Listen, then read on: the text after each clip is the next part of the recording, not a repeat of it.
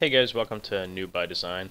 Today we're going to do part 2 of our SimCity build series. In the first part we talked about how to, in 30 minutes of gameplay, build a city that'll generate you 13k per hour and not have any problems or problems that are going to happen with that build. Also, it was using no cheats. Today's video is going to do the same thing. It's going to be 30 minutes of gameplay, and it's going to continue from part 1 of our series. With the same city that we built there, and we're going to upgrade and add additional stuff here so that we can hold more population. I'm going to try to prevent myself from using the entire map still, just because I want to hold that part close to the water for some cool stuff we're going to do later on. So the biggest thing we're going to do here is, at the start, we're just basically increasing the city size, adding roads. And again, we're trying to keep to some sort of easy to tear down later build. You'll notice a couple points early on in this video where I have to redo some streets that didn't quite go straight from last time. So we're just going to fill in that extra area with zoning. Again, we're keeping in mind that we want the residential stuff upwind and commercial and, well, mostly just the business stuff downwind, so that doesn't do anything. You'll notice this is one of the teardowns we have to do, just because how I built the city initially. The fire department was in the wrong spot there, so we had to tear it down, as well as some roads that we had just built there to kind of make everything so that traffic will flow easy. And we really want to have that center avenue there just to help ease with traffic. Eventually we'll probably create a couple more avenues as well. We're going to rebuild that fire hydrant. As you can see, in that short time period, we've already got a fire going. So we're going to take this fire hall and we're going to upgrade it. Right here you see that I add the sign on top of the fire hall. Don't do that, because then you can't add the alarm up there, which increases your response time. So what I'll do later on in a different video is I'll remove that and put on the alarm so it's a faster response. So for now as well, we don't have any medical clinic yet, so we're going to go ahead and put up a medical clinic, and we're going to upgrade it a little bit as well, and that should keep our Sims happy. You notice that I was having problems here with some sick Sims, and you can see that right now by all those unhappy orange colored faces that are blinking around the map there. So we're going to eventually upgrade that again. We're just kind of waiting for some more money. Just checking on the Mega Corporation there, making sure everything's okay, and you'll notice that it still is. We've still got a fair amount of happy Sims, and to keep the new areas happy, we're going to add ponds or parks. Mostly I stick to ponds at the start here, but you'll see shortly on I start changing it up and adding a couple things. You can see, because of how many Sims, 6 Sims we've had, that we already have to upgrade our hospital or our clinic, so we're going to go ahead and do that. A fair amount of upgrading to it, so it'll hold quite a few patients, and we shouldn't have any problems with it here anytime soon. Occasionally you'll get these requests to do missions and stuff like that, but I don't really do them right away. You're going to upgrade your hall. I ended up upgrading it to the safety department first. I would definitely recommend, after playing through it, that you guys go ahead and do utilities first, because there is no other cities in this world that I built here yet, so that's going to cause a problem. And occasionally make sure you check on your dump truck there, click on it and see if there's any abandoned buildings. Like you seen, there was a bunch there that I had to remove. Now we're going to add another production line for Omega, and the more production lines you have, the more Omega it can get to different buildings, which again is all about your profit. You'll see my profit here is at 15,000. Eventually it will go down lower as I start to upgrade roads and stuff, but that kind of evens itself out because your population is now able to get bigger and all that kind of stuff. So you'll see here now I'm upgrading roads, and again that's going to lower my revenue per hour because they cost more to maintain. And we're going to keep on doing that. And again, the reason that we do upgrade the roads is so that you can have more population. The density of the land is all increased, and you'll see at some points when you start removing roads and all that kind of stuff and upgrading them, you'll see where you made errors before, and that's a good time to start removing the roads. Right here, you'll notice that the garbage dump in the back corner there is starting to pile up, so we're going to add an incinerator to try to hit that off before it becomes a problem and our dump gets full. Because if you let your dump get full, it's really annoying, and you have to basically plow the waste into the ground, which is just a ton of ground pollution, and you want to avoid that if at all possible. So you're going to add your mayor's house now, just because we hit the over 10,000 population mark, and you want to do it near other residential areas so that you can have more happy Sims. It increases their land value.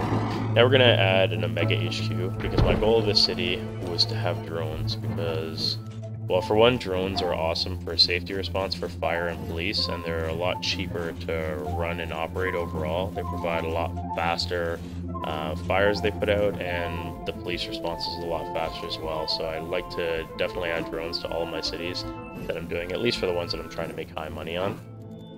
So we have that up, and now we're just going to wait until our Omega Corp makes a certain amount of money, because it needs to make a certain amount of money before you can upgrade and add yourself a robotics division. So we're going to let that play out for a little bit here, and in the meantime we're going to add some more area for businesses and residential, and obviously the commercial as well, to keep the Sims happy and give them a place to shop.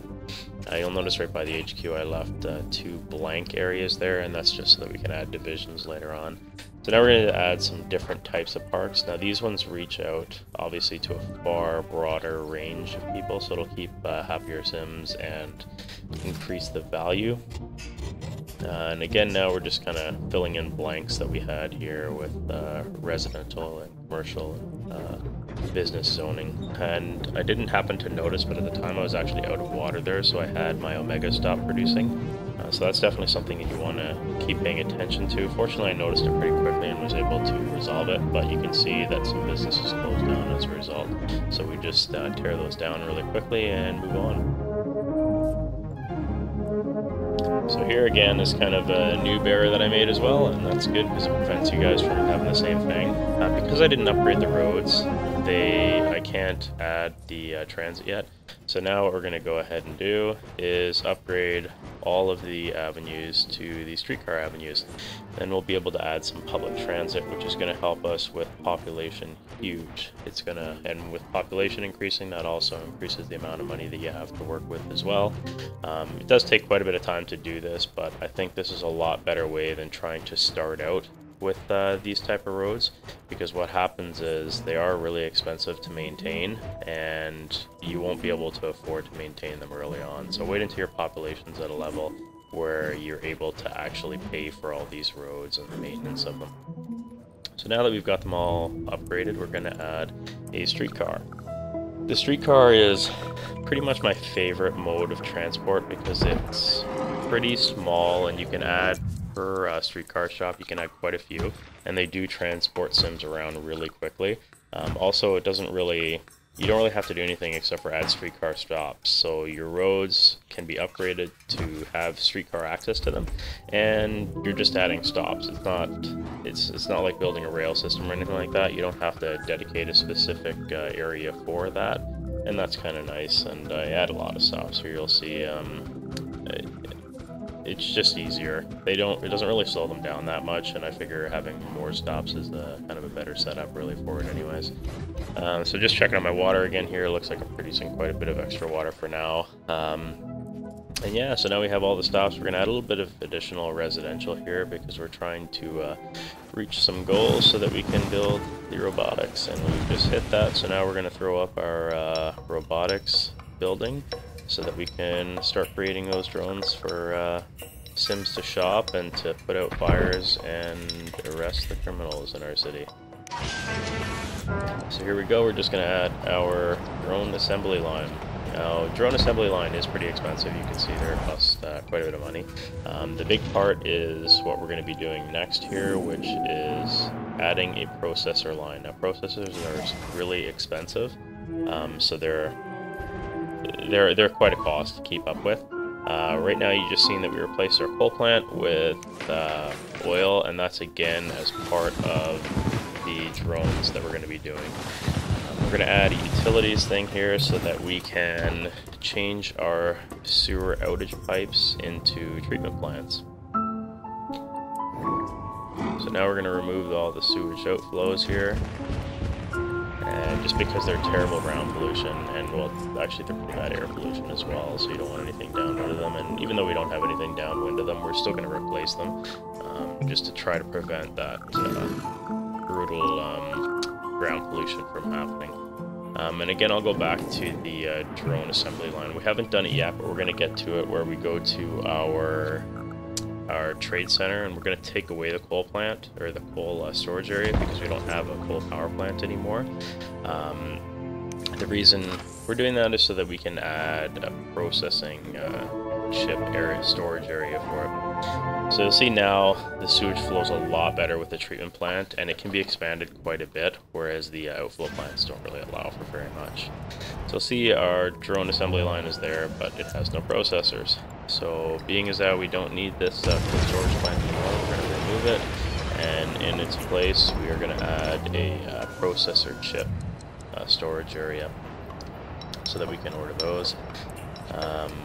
I initially forget to turn it on so that it's importing, but I get to it pretty quickly after. It doesn't matter anyways, because I don't have enough money to actually pay for any right now.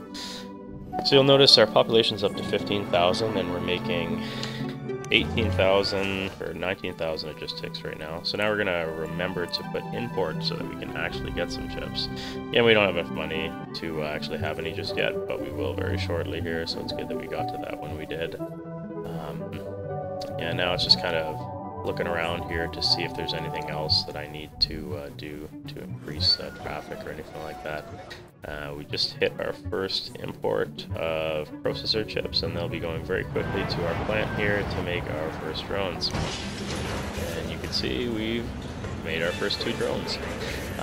Those drones, once it starts pumping them out more, eventually we'll have to add another Omega factory so that we can be producing more drones and more Omega itself. But yeah, we have our drones there. We've got a bunch coming out, and that will be awesome for our next video. Right now, our population sits at 15,795, and we're just about to hit 20,000 profit per hour. That profit is going to go up quite a bit in the future. Thanks for watching.